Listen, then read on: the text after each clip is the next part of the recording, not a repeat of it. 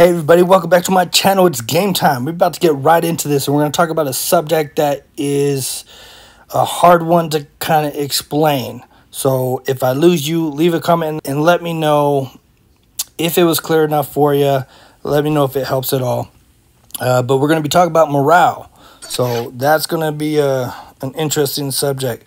So what I found about this game is that it's really based around morale. There's about 3 elements. One is territory takeover. 2 is size of army. And then the other one is politics and morale. So they kind of go hand in hand. Okay, so as we get into that concept here. Now, you see some of my cities here, they're on fire. I just took this whole area. So some of them are very unhappy. So this one's like 32%. This one is 34%, but see, that one's not on fire no more. Am I safe to move that troop? I wouldn't do it.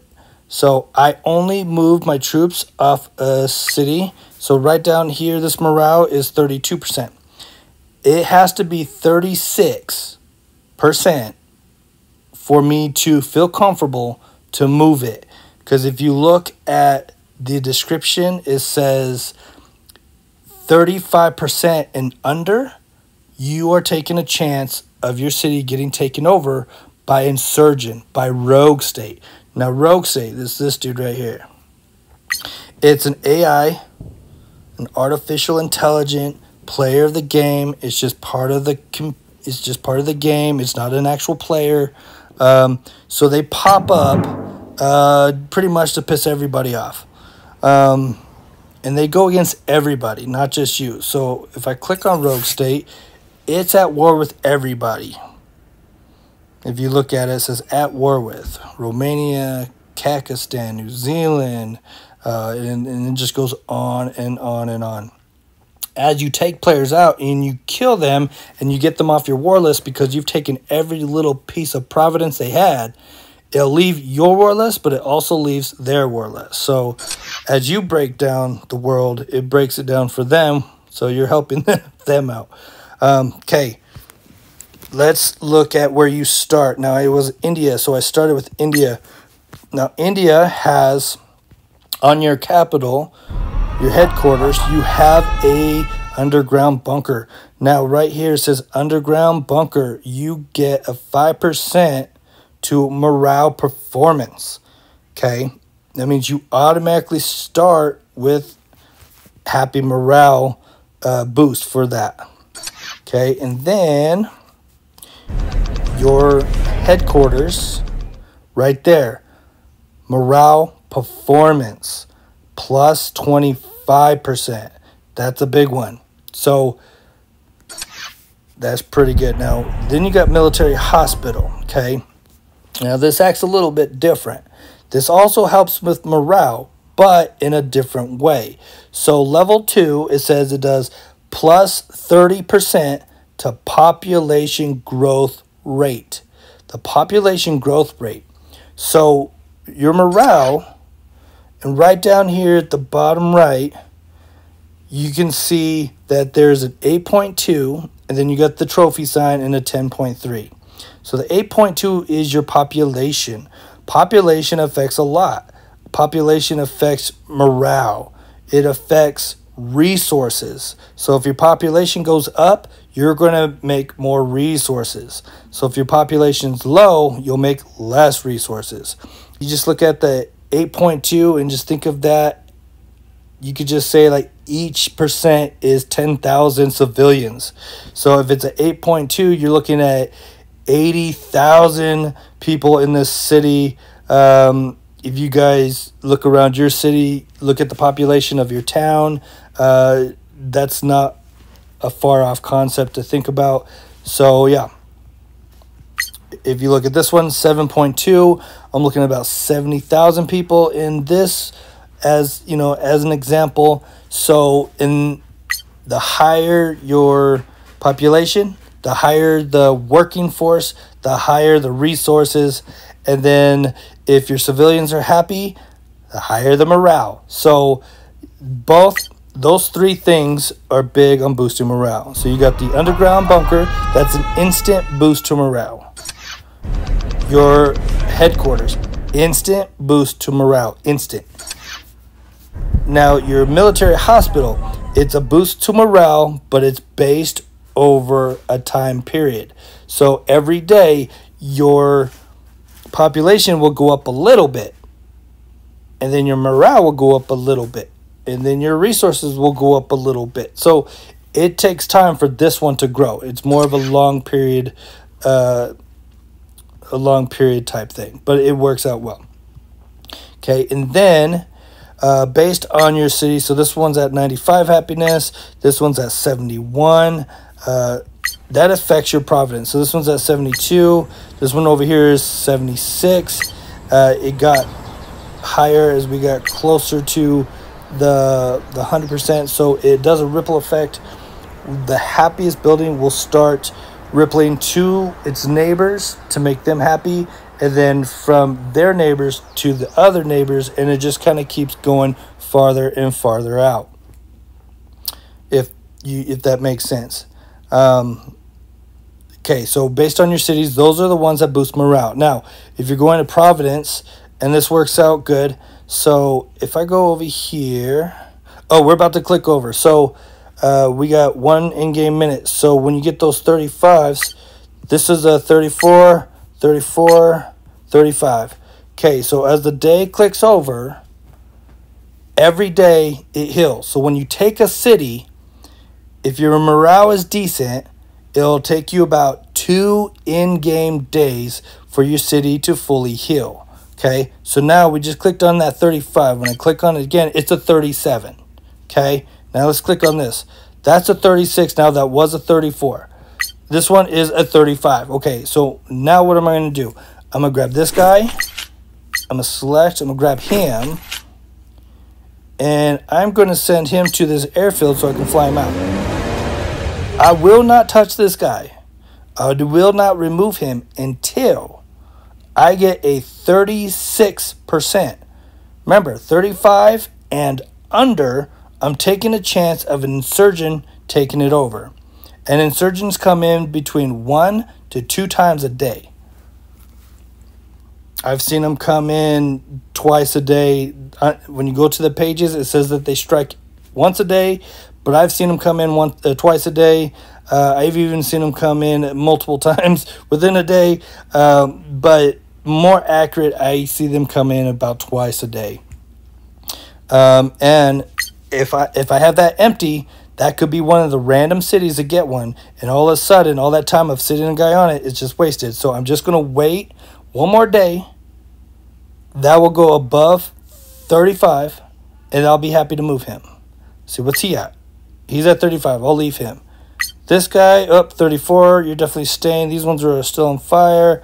That means they're going to be low still, 31. This one's a 35. Let's see, you, 35. Oh, here's an example. Okay, so I'm just building the military hospital here. So when I click on the little icon, so here's your normal morale. Okay, so morale trends is rising. So that means we're going up. We're not standing still. We're not going down. The morale around us is growing. It means it's going up, and that's great. You want that.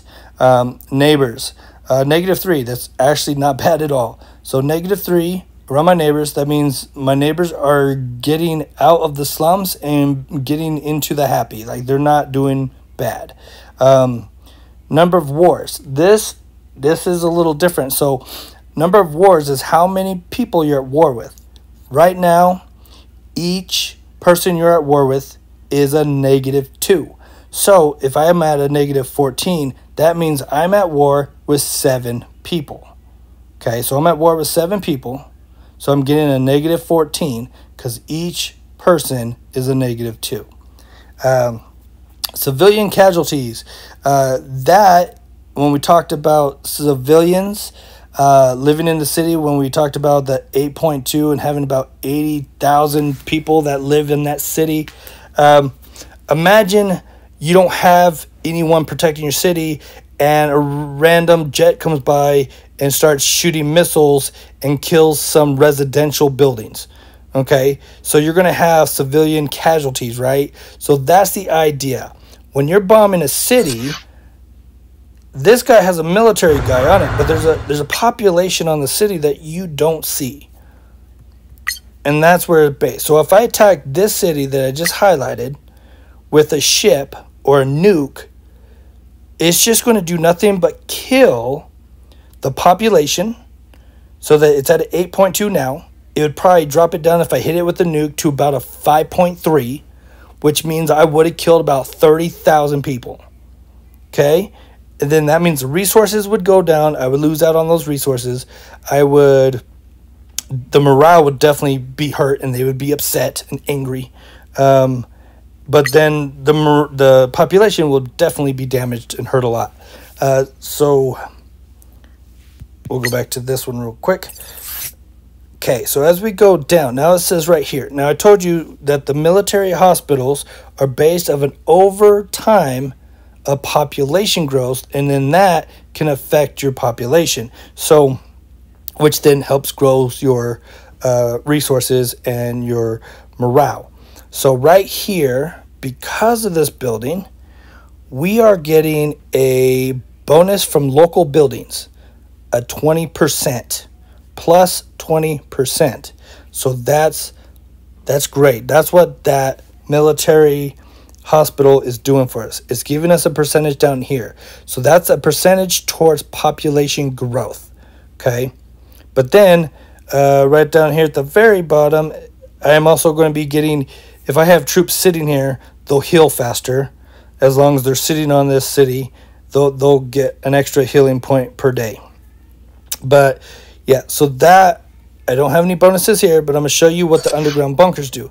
So this one right here has an underground bunker, but it does not have the military hospital. So we're going to click that. Now see, now it's up here on top. So this is just the category of strictly morale. Okay, the other one was based on population. This one is just in morale, because the underground bunkers just gives you an instant boost to morale the moment it's built. So neighbors, we're 1 point higher because we have more neighbors, but they're still doing good. Still at war with 7 people, because each person I'm at war with is a -2, and I'm at 14. Okay, but the buildings, just that underground bunker, is giving us a +5 to morale. Just for having that in the city, we're getting a bonus that's kind of canceling out 5 of whatever, because that all adds up. So I got 4 plus 14, that's 18, plus 7, that's 25. So I'm doing about -25 of morale percentage. Now, if you take the buildings, that's +5. So instead of -25, in all actuality, I'm getting a -20. So it helps. I can upgrade that building. I would get a better boost if you upgrade it. See down here, population.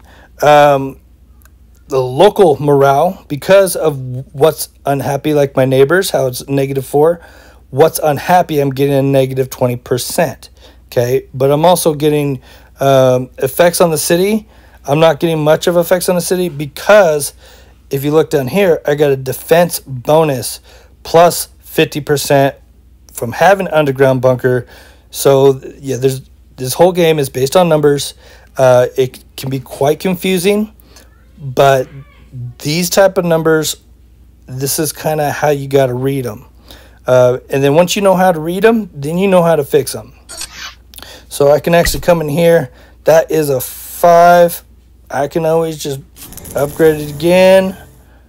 And if I upgrade it again, see, if I took it to a level 3, that'd be another 10%. So actually, no, it says right here, it'll be another 20%. So it just keeps going up. Every time you go up, it boosts it another 10 to 20%, which from here is going to affect its neighbors, these neighbors. And then these neighbors will affect its neighbors. And all of a sudden, it's a ripple effect. Everything from the middle is going to start healing, and it's going to spread like the plague, and everything else is going to start getting happy again. Okay? So if you want to see morale, now since I just took that, we're going to turn on display morale. So this is a lot of, it was a lot more red earlier.